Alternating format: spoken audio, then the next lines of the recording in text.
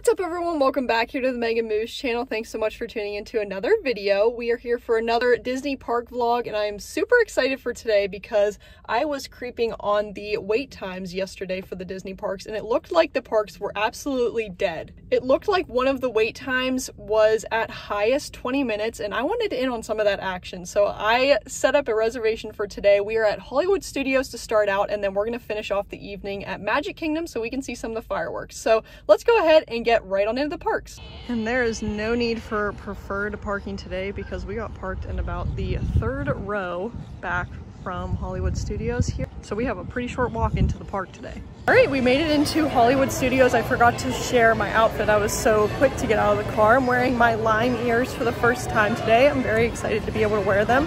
But we got into the park and it was very interesting because for the longest time they didn't make you use your fingers to get into the park, but it looks like they are bringing back the fingerprint with your magic band or your ticket scan. So that was pretty interesting to do for the first time today again. So I was trying to think back to the last time that I visited Hollywood Studios here, and I think the last time was honestly back in May. So it has been a long time since I have visited Hollywood Studios.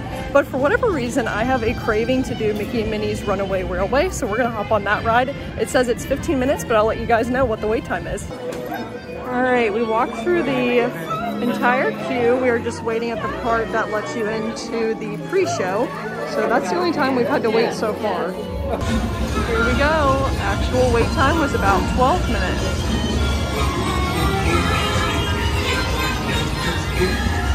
Well, that was Mickey and Minnie's Runaway Railway. Only 12 minutes to wait. We're gonna head to Slinky Dog Dash next. But I see that the incredible areas of the park here are finally open. They haven't been open in such a long time, so I'm gonna head in there and see what they have. How cute, there's little Jack, but all around the walls you can see little spots where he has been. Super cute. I don't think I've been in this before.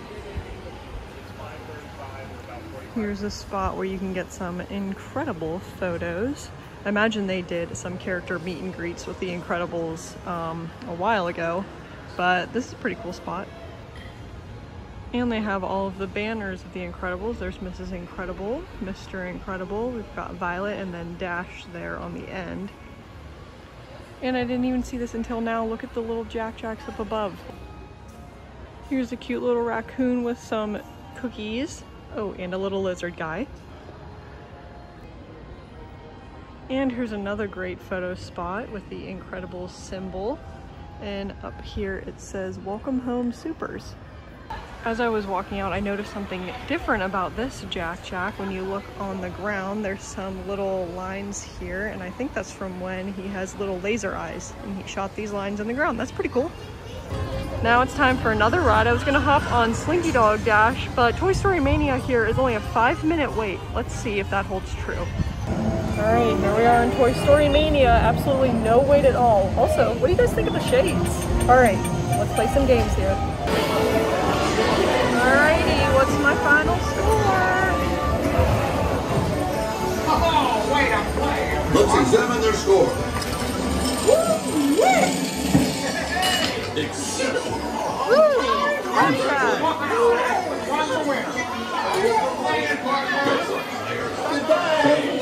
Well, that was crazy because Toy Story Mania was just a walk-on, did not have to wait at all. I came over here to Slinky Dog Dash and it does say 40 minutes for the ride, so I think I'm gonna pass for now because I wanna go do maybe one more ride and then head on over to Magic Kingdom.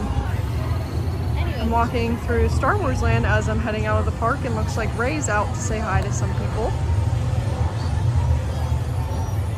Well, I made it back to the car. I decided to leave Hollywood Studios so we can hop on over to Magic Kingdom because it looks like the wait times aren't super bad there. I decided not to do Slinky Dog Dash. That way I can maybe use the time instead to do Seven Dwarfs Mine Train because I haven't done that one in a while. So let's go ahead and hop on into Magic Kingdom. Since it's so late in the day and there's hardly anybody coming to the parks right now, they actually had us just self-park. So I drove all the way up to the front of Magic Kingdom parking lot.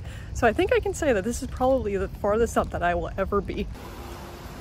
Check this out. There is a rainbow over the magical place on Earth.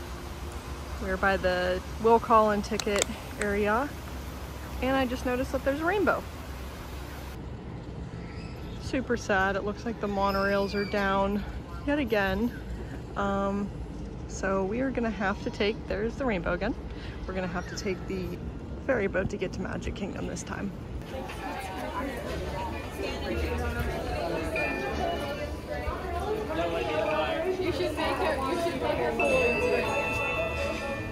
And it looks like the decorating for the 50th continues out in front here of the train station. It looks like we've got another 50th sign, the world's most magical celebration. I absolutely love the colorways for the 50th, and I'm super excited for October 1st. We are less than a month at this point, so I'm super excited for it. The first ride I'm choosing to do in Magic Kingdom is Pirates of the Caribbean, and it is only a 5-minute wait, so let's go walk on this one. Well, I did Haunted Mansion, that was a walk-on as well, but I thought I'd show another update. Here at the Small World ride, it looks like they switched out the Fast Pass line sign to be the Lightning Lane sign, so it's happening. I'm in line for Seven Dwarfs Mine Train. It's interesting because this part with all of the gems in the queue used to be closed during COVID, but it looks like they opened it back up and you can touch them again. And I'm inside the queue right now, and they have the barrels open. They used to have these wrapped off and you couldn't spin them. The lights aren't shining, but they're at least open again. This is the first time that I have ever been in the last row of Seven Dwarfs Mine Train, row 10, so we'll see if it's any different.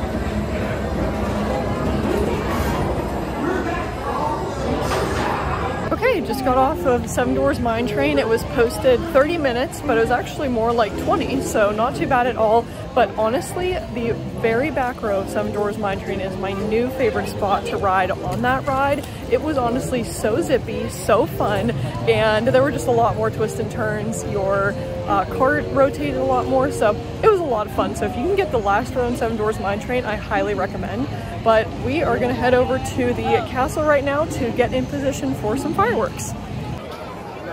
This is my first time watching. I'm so close, but I'm planning on getting a front row seat for Happily Ever After.